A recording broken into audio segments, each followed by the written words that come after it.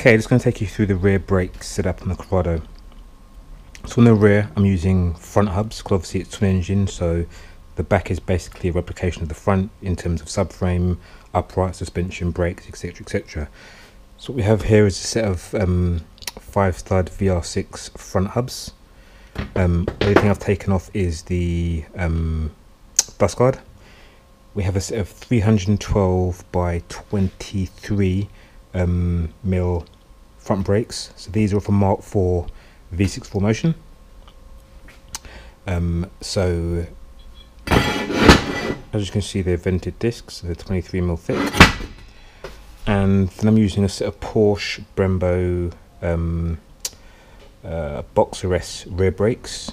So the rationale behind using Porsche Boxer S rear brakes is they're sized for a rear-engined vehicle.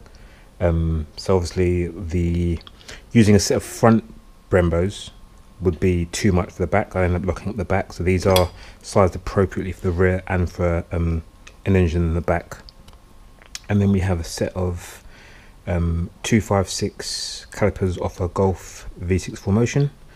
So these are the rear, so they've got the attachments for the handbrake. And the reason why I'm going twin caliper is because clearly it's a front setup, so it's not set up for a rear caliper, and the Porsche calipers don't have any handbrake functionality. So I'm using the calipers off the rear of a 4Motion for the hydro and for the mechanical handbrake. So to get the Porsche Boxer calipers to fit, it's relatively simple. I just bought a set of mounts from Epitech, and they bolt on nice and easy. So they bolt on here, and then I'm having to make up some custom mounts to mount the Golf 4Motion rear caliper. Now these 4Motion rear calipers are meant to take a disc which is 256 and 21 millimeters thick. Now after having measured, they're actually the space that you actually have is more like 25 mil, so they're fine to go over this 23 mil disc. I'll probably shave a little bit off at each edge just to give me a bit of clearance in case of a bit of run out on the disc. So I'm just going to put the disc onto the hub and then show you how it all mounts up and show you what I'm going to do in terms of mounts for the 4Motion rear caliper. Okay, so I fitted the Porsche Boxer S calipers using the Epitech mounts, so that's nice and simple. Then I have wound back the piston in the 4Motion rear calipers and put brand new pads in, and I've just slid them on. Then what I've done is I've clicked the handbrake mechanism a few times to get the piston to come down, and I've wedged it with this cable tie, so now the piston's pushing against the pads. So I'm confident that it's centered and it's flat and flush against the brake disc. So wherever I choose to kind of orient this and weld it, I'm happy that that's where it should be.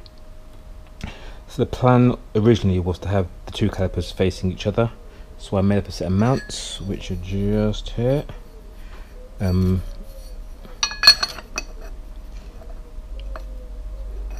a little bit there.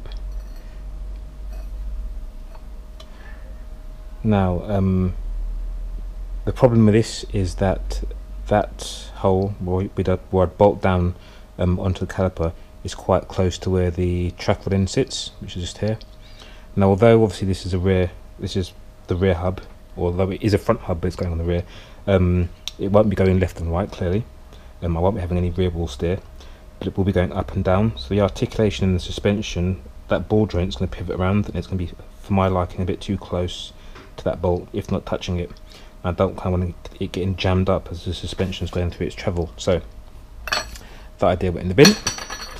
So take two was to move the caliper, in essence, upwards, so it sits kind of higher up, like so. It has the positive that the bleed nipple is kind of facing perfectly vertically up, so it's not a bad thing. And then I made up another bracket, so that now sits like so. So what I'll do is I'll just weld it along those two edges. This is a temporary fix, just to make sure everything sits where it should be. So again, weld along there, bolt that down. That should mean it's in there. Then what I can start to do is number one, make sure the disc rotates fine and doesn't hit anything, and number two is to start to work out what I'm going to do with the handbrake cables. And I'm going to have to make some alterations to the mechanism, simply because I've got to rotate this round so the handbrake cable comes across the top and goes down. So the factory position doesn't quite work for me. That's no problem. I can kind of cut and weld that, and that's the one mounting point I've got, so I can shift that around. I'll have to get a set of custom cables made up, so it's kind of the VAG end on the caliper, but on the other end it's going to have to be MR2, because I'm using the MR2 handbrake and kind of linkage which goes underneath the fuel tank. So what I'm going to do now is just weld that up and see how it sits. Alright, I'll just tack that on for now, just to check fitment.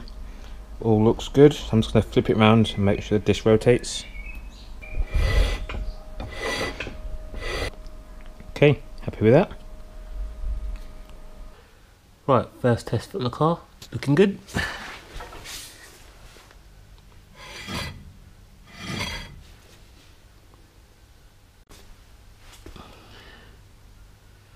Right, final one with the wheel back on, and it's all looking good.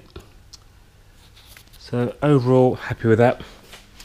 What I'll probably do now is get a set made up in slightly thicker steel. What's on there currently is about 5mm thick, which I don't think is thick enough. So I'm going to go for either 10mm or 15mm, just to ensure there's no flex at all in that caliper mounting. But yeah, that's it for this video. As always, thanks for watching, and I will catch you up for the next one. Cheers.